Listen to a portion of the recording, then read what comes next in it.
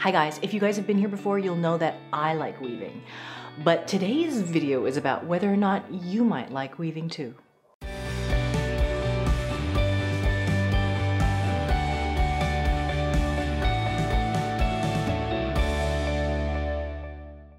Hi guys, thank you guys so much for being here. I'm Felicia from SweetGeorgia, and this is Taking Back Friday, where we come and we talk about making time to make things. Specifically, I talk about dyeing, knitting, spinning, and weaving. And today I want to talk a little bit more about this idea of weaving. If you have followed me for the past couple of years, maybe you will know that I am quite obsessed with weaving. SweetGeorgia is a hand dyeing yarn company. So we make hand dyed yarns, we make hand dyed spinning fibers. So a lot of our content and a lot of our materials and everything is about knitting, crochet, how to use yarn, spinning, all of those kinds of things. But at the back of my entire life has been this thing with weaving, this weird relationship and love affair with weaving. I think I started about 2007 is when I learned how to weave, and I just sort of immediately was like, this is my thing. This is what I want to do, but there are so many barriers to doing it. And so today I wanted to talk a little bit about what you might see as an apparent barrier to trying out weaving for maybe even the first time. I think in a lot of ways, knitting is super accessible. Crochet is super accessible. You get a ball of yarn, you can go to the dollar store and buy a pair of knitting needles that are literally $2. I mean, here in Richmond, we have Daiso, which is a Japanese dollar store. It's a yen store. It's a dollar store. It's a Japanese dollar store that has all this craft material available for $2 each, $1, $2 each. And so you can just get started for almost nothing. If you don't know anything about knitting, you can pick up a pair of needles, pick up some yarn, and just try it. And if you don't like it, you just wasted maybe $5. Same with crochet. But with spinning and weaving, it gets to be a little bit more challenging. Like there's different kinds of equipment involved in doing these fiber arts. I remember very early on when I was obsessed with spinning and I bought some fiber online and it had arrived in the mail and I was at work and I got my package of fiber and I didn't have my spindle with me. I didn't have my wheel with me. And so I took an eraser, like a gum eraser, and a pen, and I sort of jabbed the pen into the eraser, and I made myself a makeshift spindle at work because I was like, I have to use this fiber right now. And so I feel a bit like there are ways of getting around not having the equipment. If you are just desperately like, I need to do this, there are hacks and ways around it. And so one of the things that I come up with, with weaving and talking to people about weaving, lots of knitters who have tons of yarn in their yarn stash, and they're like, what am I going to do with all this yarn? I can only knit so fast. I was told from the very beginning that weaving uses more yarn faster, and that was one of the appeals to me. That was one of the things that drew me in. And so I wonder about knitters who are interested in learning how to weave and seeing if there's a way that they can find out more easily, more quickly, if they're going to like it before they lay out an investment of, $100 for a rigid heddle loom or $100 for a frame loom or whatever it is, or even hundreds of dollars for a floor loom. How do you know you want that if you haven't even had the opportunity to try? And so what I wanted to do was to show you that you can give it a try with nothing but a piece of cardboard. So weaving at its absolute most fundamental is just about holding one set of yarns under tension. You hold them straight and under tension, and then another yarn interlaces those yarns that are under tension. The yarns that are held under tension are called warp, and the yarn that goes in between is called weft. It's really that simple. Everything from there is just a matter of which yarns go over and which yarns go under, how are they interlaced together. All of those different ways of interlacing the yarns can produce different visual effects, different textural effects. It can make your yarn and your fabric become a three-dimensional structure. There's all sorts of things that you can do with different weave structures. But at the absolute simplest, all it is yarns held this way, yarns held that way, and interlacing the two to make a cloth. So we can do that simply using a piece of cardboard. So what I've done here is I've taken this cardboard from, it's a package of fruit snacks. There's no fruit in it. It's fruit flavored snacks. They're really terrible. And all I'm gonna do is I'm gonna take this piece of cardboard and I'm just gonna cut some notches at the bottom. You could be a little bit more precise if you wanted to, and you could take a ruler and you could measure equal spaces on the top and the bottom, but I'm just gonna cut and go a little wild here. So anyways, what I'm gonna do is I'm just gonna start cutting a little notch, and I'll cut another notch that's maybe like 1/4 of an inch away from that one. And I'm just gonna keep going along the bottom, and I'm gonna cut notches about 1/4 of an inch apart.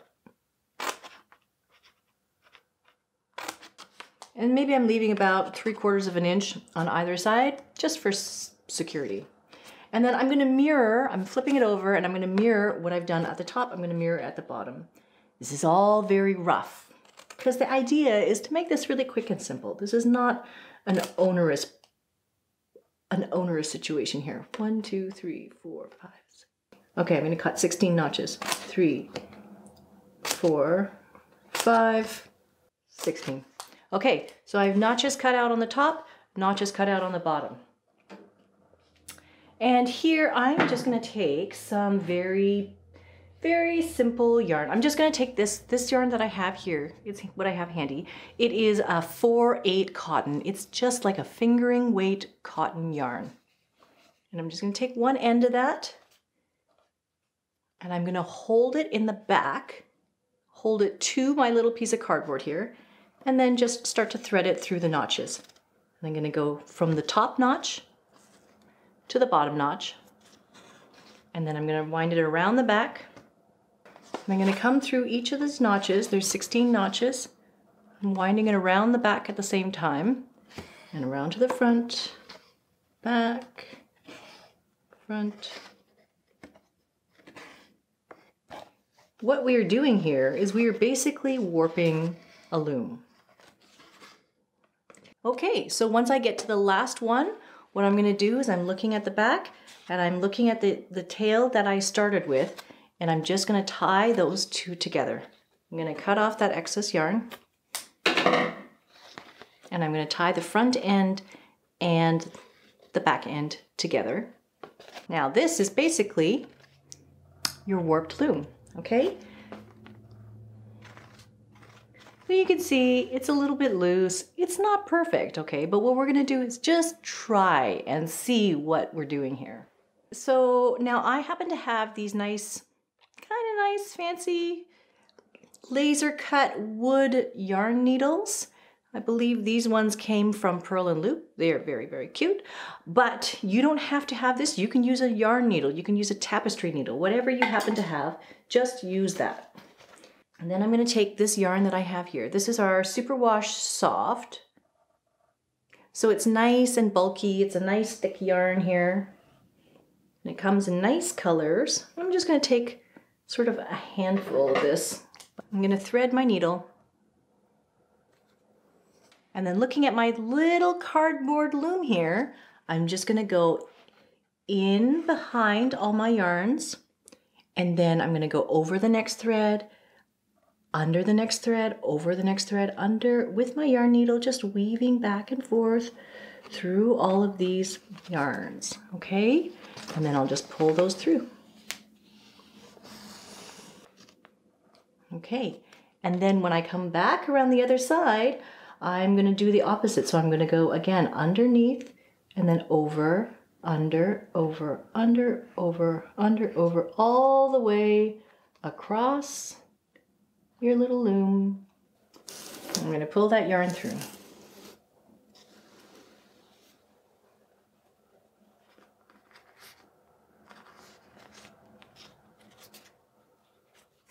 Okay, and then as I'm working, I'm just going to pull this yarn down like so, okay?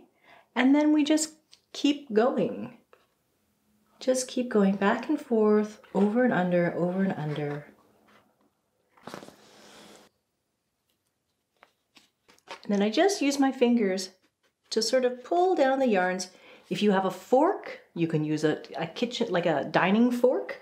I have a fancy comb that I got from a workshop, but I think I've lost it. And so it's fine. You can just use your fingers or you can just use a fork.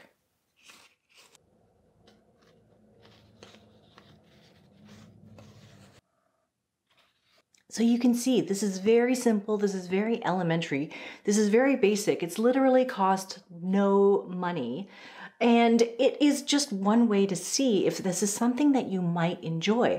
Obviously, this is a very flimsy loom. These yarns are not being held under great tension because this is just a test. This is like my hack with the pen and an eraser, just to see if you can use the fiber, just to see if you can use the yarn in a way that might be different from how you normally use it.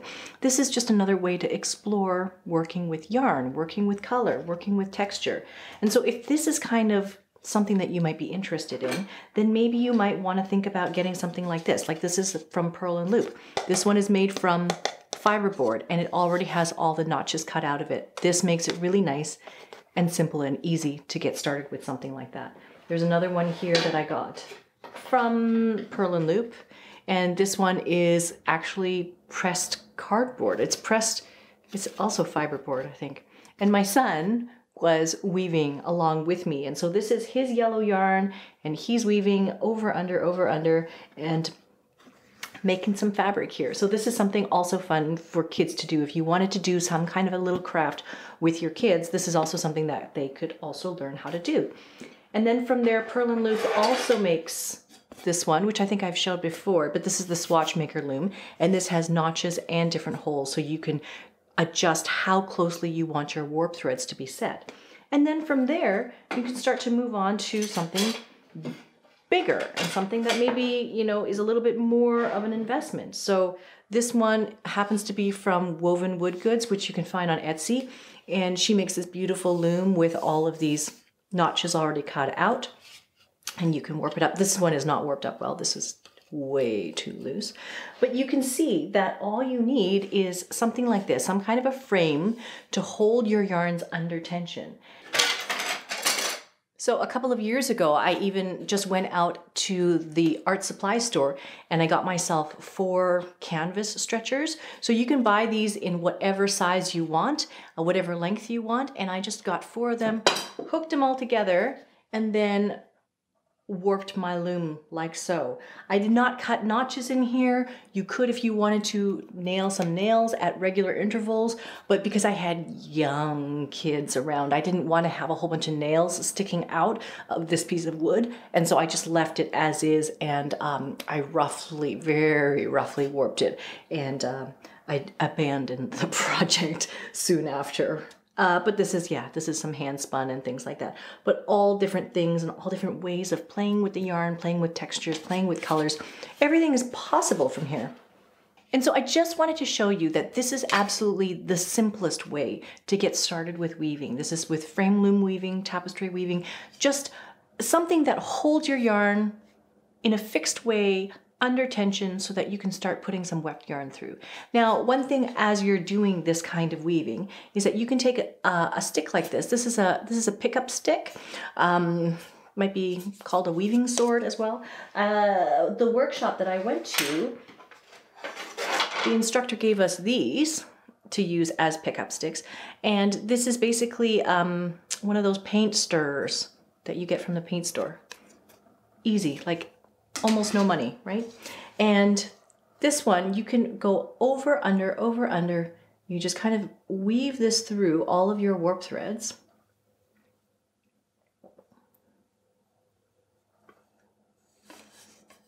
Like so. And then you can leave this as you're working. You can leave this at the end.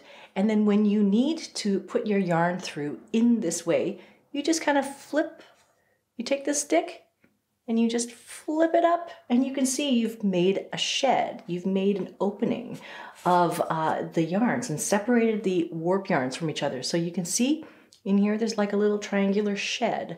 And so this is the beginning of what it is like to work with a different harness loom.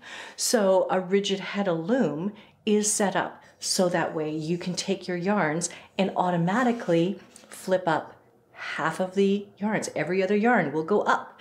And then when you change the shed on a rigid heddle loom, the alternating yarns, the alternating warp yarns, every other one will then go down and then create the opposite shed. In this way with the tapestry loom, you only have this option to do it one way.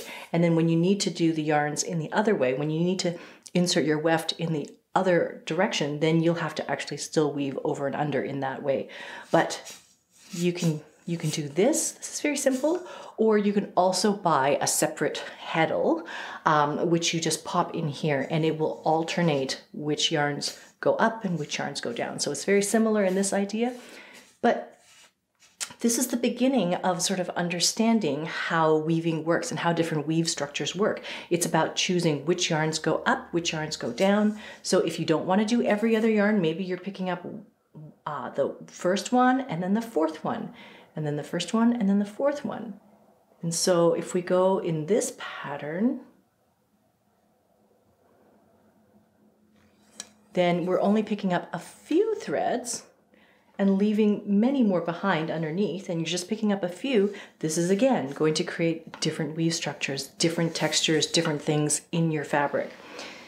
And then if you get bored of weaving horizontal, sort of rectangular, square, straight-edged items, you can pick up something like an embroidery hoop and take a yarn and warp your embroidery hoop. So that's it for now. I just wanted to share with you guys the absolute most fundamental things about weaving and trying to get started with weaving. I know that it can be very overwhelming, it can be very daunting and very intimidating when you hear about weaving and hear about all of the different equipment that's required. Think about reeds and heddles and dents per inch and ends per inch, and there's just so many things to know. It's hard to know where to start. And so what I wanted to share with you guys was just the absolute most simple test to see if you would be interested in trying weaving. It's really just about interlacing a warp yarn and a weft yarn.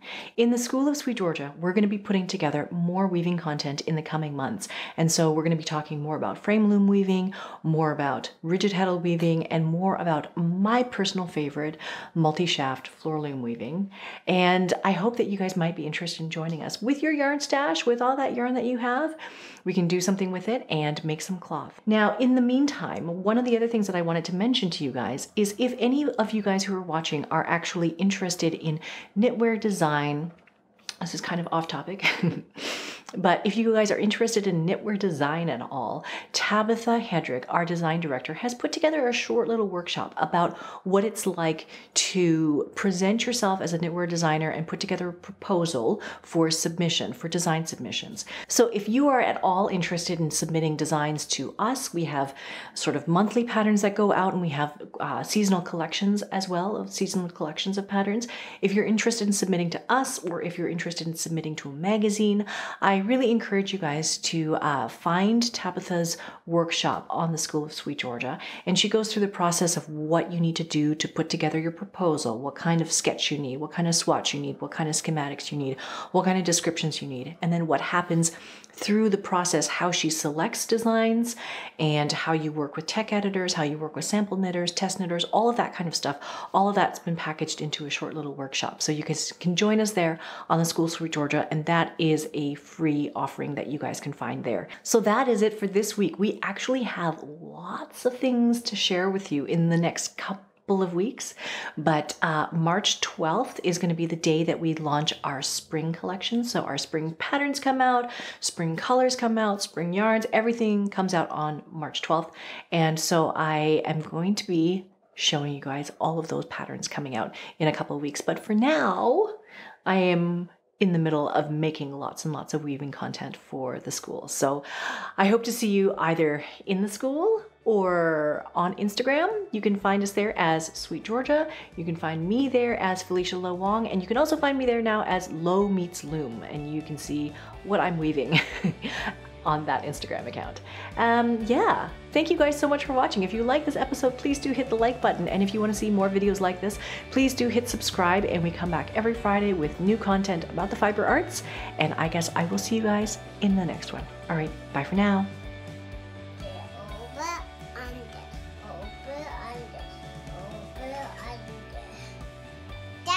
How you do it. I'm teaching you. You will do it by yourself.